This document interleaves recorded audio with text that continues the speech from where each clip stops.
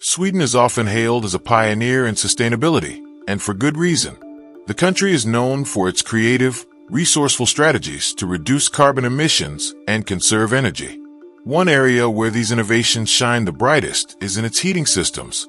These systems range from the ordinary, like solar panels, to the extraordinary, such as capturing body heat from commuters and even using old Cold War-era caves filled with near-boiling water. Yes, caves.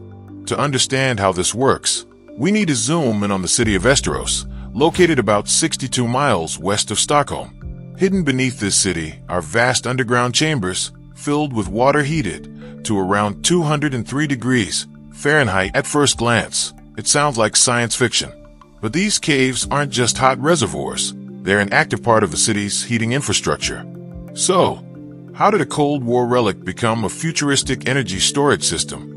Let's step back for a moment. Before centralized heating, most Swedish homes had individual boilers or stoves to stay warm. It worked, but it wasn't efficient. Then came the rise of district heating systems, where large plants generate heat at a central location and distribute it to homes and businesses through a network of insulated pipes. Today, more than 50% of all buildings in Sweden, residential, commercial, and industrial, are connected to this centralized heating grid. To put that in perspective, the EU average is just 6%. In Stockholm, the system is even more impressive.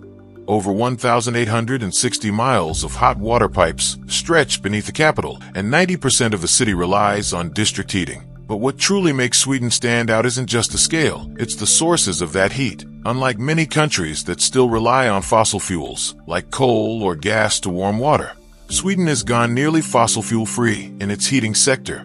Today, 95% of heating energy comes from renewable or recycled sources, and Sweden has no intention of stopping there. The goal? Achieve net zero emissions by 2030. One of Sweden's answers lies in the sky, literally. The sun plays a growing role in heating the nation. In 2021, Sweden unveiled Högslätten, its largest solar heating project. Located in the town of Härnösand, this field of solar concentrators covers about 2.5 acres, with a thermal output of 1.5 megawatts. Here's how it works. Sunlight is focused onto pipes carrying water using reflective surfaces. The water heats up and is then fed directly into the city's central heating system. During sunny periods, this setup can heat homes using nothing but sunlight, no oil, gas, or wood required. To illustrate the power of solar, just 10 square feet of solar collectors can produce the same amount of energy as burning 26 gallons of oil. Multiply that by thousands of panels, and you get a clean, powerful energy source. If solar energy is the most obvious form of heat, body heat might be the most unexpected. At Stockholm Central Station, over 200,000 people pass through daily, walking, standing, shopping, or waiting for their trains. All that movement produces heat, so why let it go to waste? The company Jernhusen decided to do something about it. They installed heat exchangers in the station's ventilation system. These capture the ambient warmth from passengers and transfer it to water pipes. That heated water is then used to warm up a nearby office building. Essentially, if you've ever walked through Stockholm Central, you've unknowingly helped heat a building. It's not just people that generate heat, machines do too. Just think of how hot your laptop gets when it's running at full power. Now imagine rows upon rows of powerful servers inside data centers. These servers run 24/7, processing vast amounts of data, especially with the rise of AI. That means lots of excess heat. In Stockholm, IT companies have begun partnering with utility providers to recycle this heat, channeling it into the city's district heating grid. This isn't unique to Sweden. In nearby Helsinki, Finland, the company Vern reports that for every 1 megawatt of electricity consumed by its servers, about 1.3 megawatts of heat is generated, making data centers some of the most reliable sources of constant thermal energy. Another vital part of Sweden's heating puzzle is cogeneration, also known as combined heat and power, CHP. These plants burn fuel to spin turbines and generate electricity. But instead of letting the leftover heat escape into the air, it's captured and used to warm water. In Sweden, most CHP plants avoid fossil fuels. Instead, they use biomass, with chips, bark, sawdust, and pellets, all leftovers from Sweden's massive timber industry. It's a smart way to give waste new life. But there are still challenges. Even clean-burning biomass produces some emissions, and demand for heat dips in warmer months, leading to energy waste. So, how do you store excess heat for later? Enter the caves. Back in the 1970s, during the Cold War, Sweden was officially neutral, but quietly prepared for the worst.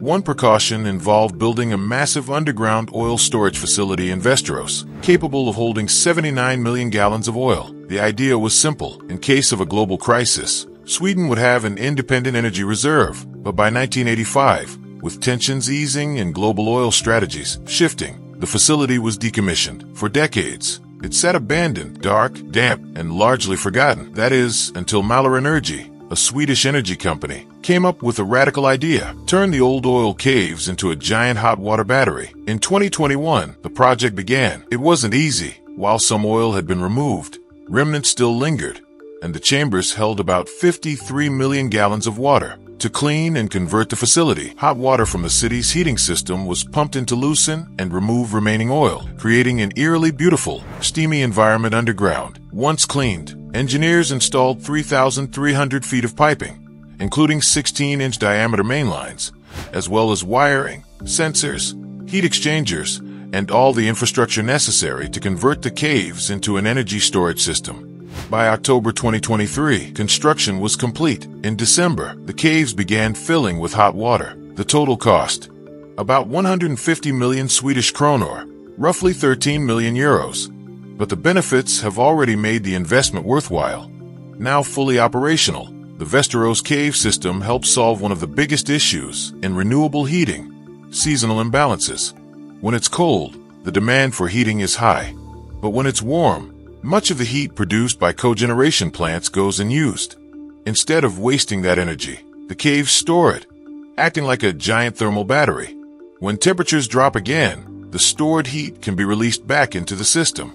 This system also helps stabilize electricity production. Cogeneration plants often have to prioritize heat generation on cold days, limiting how much electricity they can produce.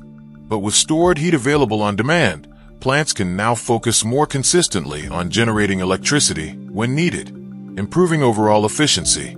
It's a brilliant example of how Sweden not only embraces sustainability, but reimagines the entire life cycle of infrastructure. From wartime oil bunker to modern-day climate solution, Sweden's heating innovations are more than clever. They're a blueprint for the future. From solar fields and biomass to body heat and data centers, the country has found ways to turn nearly every source of energy, no matter how unconventional, into a tool for sustainability. And now, even old Cold War caves have been given a second life, keeping homes warm while helping reduce emissions.